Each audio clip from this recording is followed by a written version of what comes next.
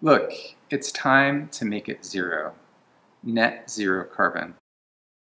Every project you're working on should be striving for this. When I look around Seattle where I live, almost no buildings are net zero carbon. When I look at AIA data nationally, very few buildings are meeting the 2030 challenge. And when I worked on Project Drawdown, I saw how few buildings globally achieve net zero. But the thing is, I work in a net zero carbon building. I live in a net zero carbon building. I know single family homes can make it to zero. Multifamily homes, schools, offices, even stadiums can make it to zero. Net zero carbon isn't that hard to achieve, you just have to want it. So I ask you, do you want it? What's holding you back? If you truly want it, you can make it to zero. The future is here, it just isn't widely distributed yet.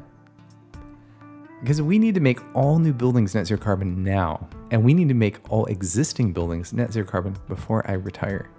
Think about that for a moment. How many buildings right now do you know that are net zero? Probably not very many. Action expresses priorities.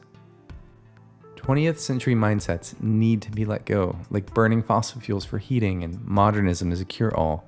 The 21st century needs architects of a zero carbon future. We need decarbonists rather than just modernists.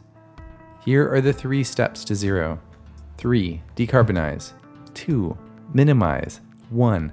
Neutralize. And then to zero. To decarbonize means anything that burns fossil fuels has to be switched to electric.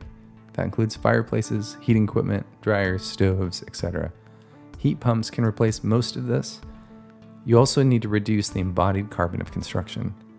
To minimize means improving efficiency of envelopes, lighting, and other equipment. To neutralize means creating more energy from renewable sources than are consumed and adding regenerative solutions with natural carbon sequestration. We need you to lead every project to zero emissions. You have the power to help do all of these things. The average man is a conformist and accepts miseries and disasters with the stoicism of a cow standing in the rain. Refuse to be a conformist, refuse to accept the miseries and disasters of global warming. Make it a priority.